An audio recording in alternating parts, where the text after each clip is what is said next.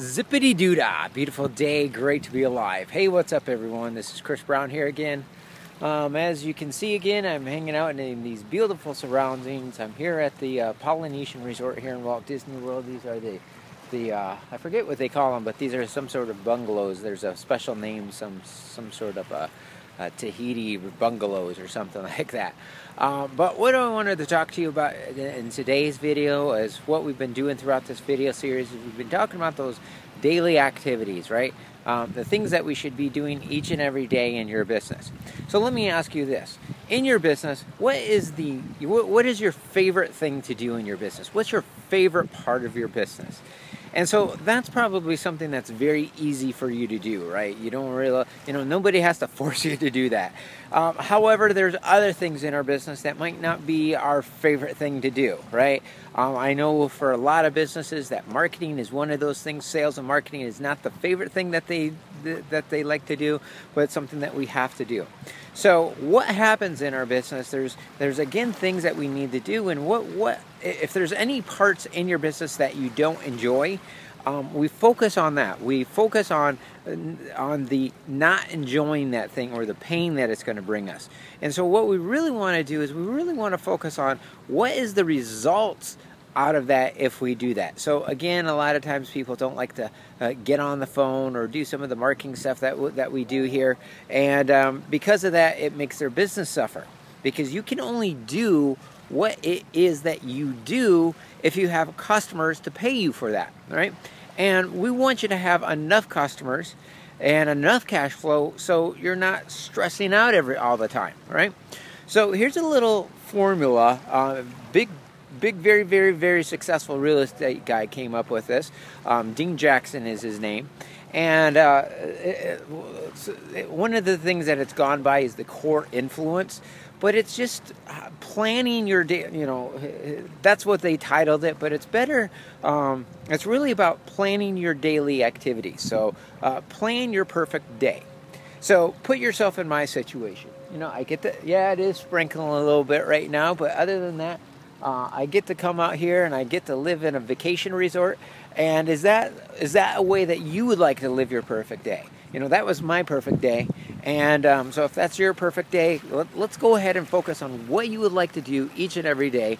And what I'm going to do right now is I'm going to take you to my computer, because we got this little form, and you'll be able to see that down below directly underneath this video. And you can fill that out, something that we really highly endorse and really highly suggest that you look at it each and every day. Because again, people lose focus. Let's just say I write something down here, there's one thing, maybe you can see it there,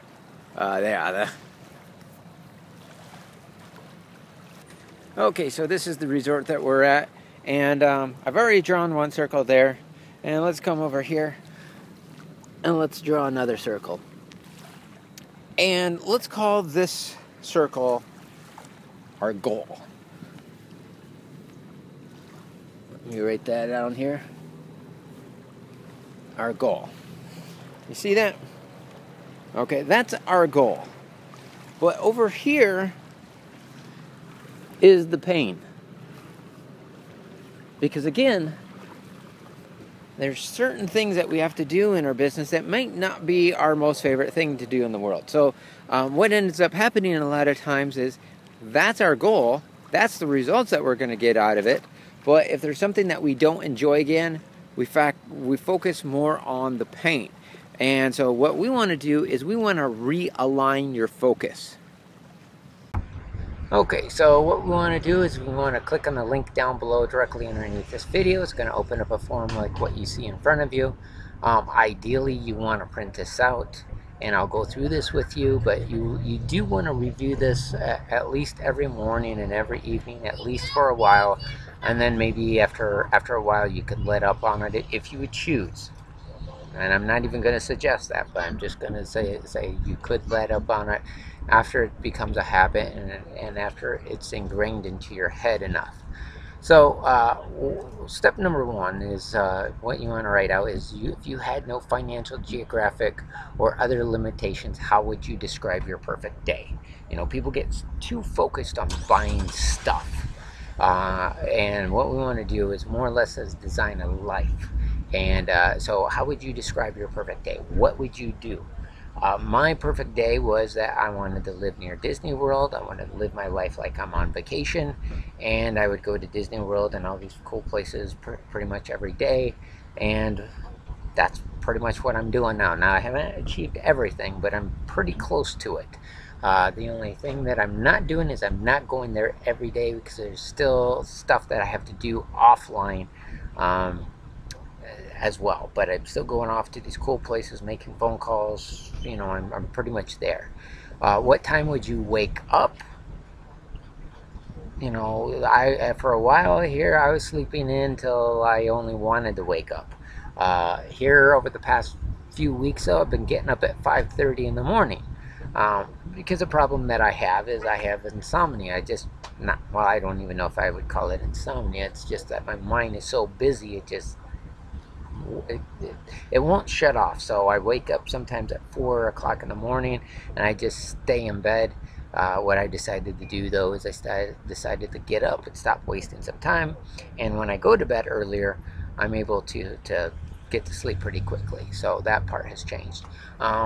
What would you think about? And this is a big key. And what I'm trying to do, ideally, so back to the sleep thing, what I do is I listen to comedy shows and it just relaxes my mind. I don't think about anything and I'm not even paying attention to it. One of my favorites is Mr. Ed and Car 54. I'll just put my little iPod or iPhone next to me and I'll just listen to, to that and it relaxes me.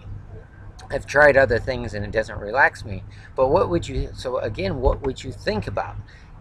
Most people who don't have enough money think about their money problems. Then successful people think about ways to make more money. And so we want to try to break that as possible as if we can. So what would you think about? What ideally would you like to think about? I just want to detach myself from all of that and relax my mind a little bit. What would you eat? I eat healthy. I eat extremely healthy. So in my a lot of you are going to think I'm absurd on this, but I eat a lot of like weeds, grass, dandelions, pine needles are very good for you. I eat bananas, oatmeal, what is called as raw food. Now, it's not that I don't go out and eat junk food. I definitely do, but I ideally like to eat good food. What would you do outside of your career?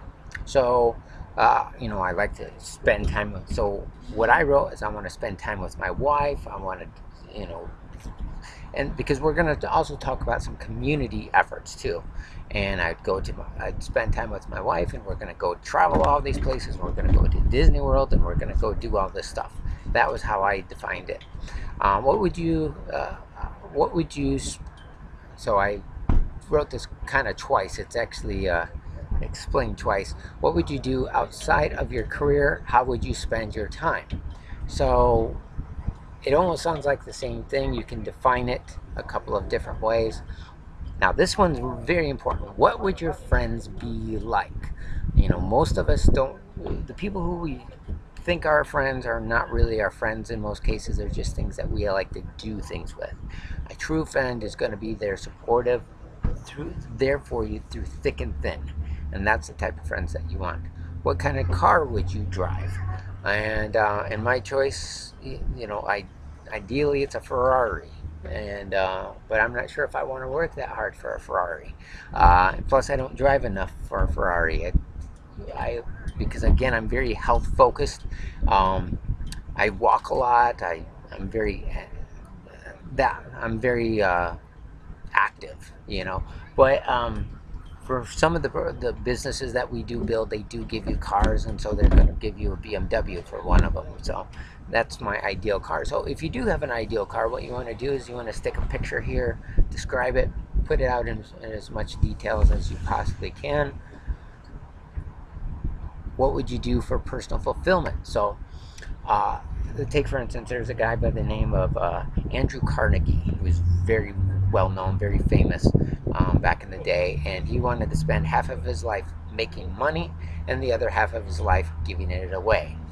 Richard Branson runs his companies as a way to give it away. They're for-profit organizations so he can fund his nonprofits. You know, you can't be selfish. You can't be self-centered. That's why so many people are miserable. They don't give enough. When you start giving and put your problems aside and start focusing on other people, you get happy. Where would you live? You know, I grew up in Michigan, cold Michigan. I lived 10 years in Los Angeles. Then I moved here to Florida. Describe your house. It didn't really matter. It's a couple miles away from Disney World because I love Disney World, and that's what I do now. Now, there's a couple of places that I'm actually thinking about moving. One in Celebration, which I do live in Celebration already. Again, just outside of Disney World, just a little bit. And then I put pictures of it. I put pictures of the place I wanted to live. What life purpose would you strive for? So your business is not your dream. It is a goal to accomplish your dream. So again, you can't be selfish. You can't be self-centered. You got to have a higher purpose. You got to do something to the good of humanity, and that's what makes you happy. What time would you start work? Generally, I start about 9 o'clock. That's when I start making dials, but I might start earlier than that if I'm going to do blogging or anything like that. How long would you work? Ideally 2 hours. That part I'm still working on, but right now it's about 6 hours. How long would you work? How long would you work? You want to describe that. So more or less describe what you're doing when you are working. As I'm building, so right now I'm building my blog, and once you get to about 360 blog posts, pretty much works on autopilot for you. But right now I'm working about 6 hours on the phone.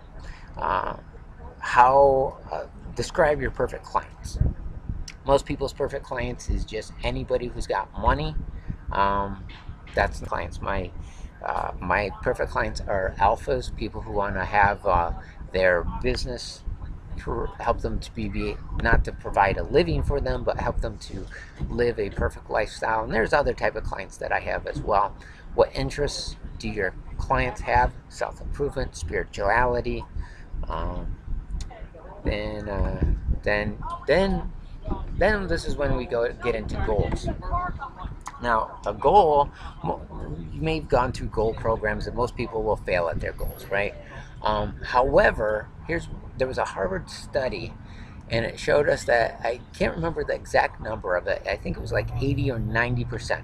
When people wrote down their goals and reviewed their goals on a daily basis, about 80 to 90% hit their goals. And so if you write down your goals, you're going to have a bigger likelihood that you will actually hit your goals. Now, if you change the word of goals to promise, 99% of the times you will actually hit it. And that's, again, only if you have a habit of not lying and not holding back on your promises. So you want to have it on all the areas of your life. You want a spiritual promise, physical, mental, social, professional, and then your state. So depressed people act like that they're depressed. So even if you are depressed, act as if you are happy, and you will be happy. Okay, act like that you have the perfect life, even if you don't have it right now. Like when I lived in the ghetto, I was imagining that the ocean waves were coming up on my feet as I was walking down the beach, and I could actually feel the waves on my feet, because I have a vivid imagination for one. But still, act as if you're living that way now. Then design your perfect life. So how much would your mortgage be, your car payments, your vacations, your shopping? How much does all that stuff cost? How much would it cost you on a monthly basis? And then at the end of it, how much, then you'll come up with a total. And what you'll find out is living this rock star lifestyle isn't that outlandish for you. Okay, and I'll give you a couple of examples. So you may have already gone through what we call as the mathematical formula to writing your own check. So let's just say that your lifestyle, let's dream big. Okay, let's just say that your income goal is $1 million a year. Okay, and now there's some of you that's way outlandish, and there's others of you that's not enough to even pay the bills. So you know, there's all types of people that I deal with. So write down your income goal. Now, on your worksheet, as you can see in front of you, then divide that by your profit per sale. So the next thing that you need to know is how much profit are you making per sale. Now, let's just say that you had a product that you were making $500 profit for that product. Okay, some of you might also say that you're not making that much, and that's going to be hard to accomplish that type of goal. So the answer to that question is either A, get out of the business, or B, find a more expensive product. Because again, one of the things that we've talked about before, you have heard us talk about this, is the problem that most businesses have is not having a cheap enough product and not having an expensive enough product. Ideally, you should have a $2,000 product. If you had a $2,000 product, if you had 500 clients, that would give you $1 million a year. Is 500 clients a lot? No, it's not a lot at all. So that's not, and that's in a 12-month period. Now, if you have a $500 product, that would also mean in order to make $1 million, you would need 2,000 customers, right? So, how much profit are you making per sale? So let's just say it's 500, and divided. So you could take your income goal of $1 million divided by your profits per sale equals, let's in this example, 2,000 sales are needed. Now, income goal. So you take your income goal, put down your income goal again, to $1 million, how much sales are needed. You now know that you need 2,000 sales. Now, if you do this over the internet, or let's just first of all do this over the telephone first. Net quotes say that you should close 1 out of every 10. So if you have 2,000 times 10, you need to make 200. You need to make 20,000 sales pitches. Generate 20,000 leads throughout the next 12 months, which is not that hard to do. In about an hour using the telephone, I do about 20 leads in an hour. So 2,000 or 20,000 in a year is not that hard. Closing rate, Penn Island Studios. So if you're going to do this through marketing, through the internet, media, whether offline or online. Penn Island Studios says worst case scenario, you should close at least a 0.5%. So that means 1 out of every 200 people. But what we find is you're generally going to do much better than that. But I don't like to overpromise. I like to look at absolutely worst case scenario. Now, there's another thing that we're going to look at later is how you can, because of word of mouth advertising. And we'll get this, and we have a section called the 2-hour workday formula, and we'll show you how by working 2 hours a day, and I haven't done this yet. It's some of my mentors that I'm working with, but people that I'm working with that we're all working with actually, that shows you how to make $100,000 a year by getting 100 clients, all due to word of mouth advertising. So how many of you, sales is not your most favorite thing to do in the world? That's a lot of you. But could you make 100 sales? And here's what we do by using this formula. Even if you don't like marketing, even if you don't like sales, by using word of mouth marketing, the type of word of mouth marketing that we're going to talk about, you will generate so many sales through word of mouth advertising that you will never have to be required to sell ever again. We're going to talk about that more when we get into the 2-hour a day or the 2-hour workday formula. Okay, and I believe that is it for that. Yeah, that's the end of that form. So again, print this out, put this into action, make sure you review this each and every day. But other than that, take care everyone, have a great day. We'll see you in our next video. Bye bye now.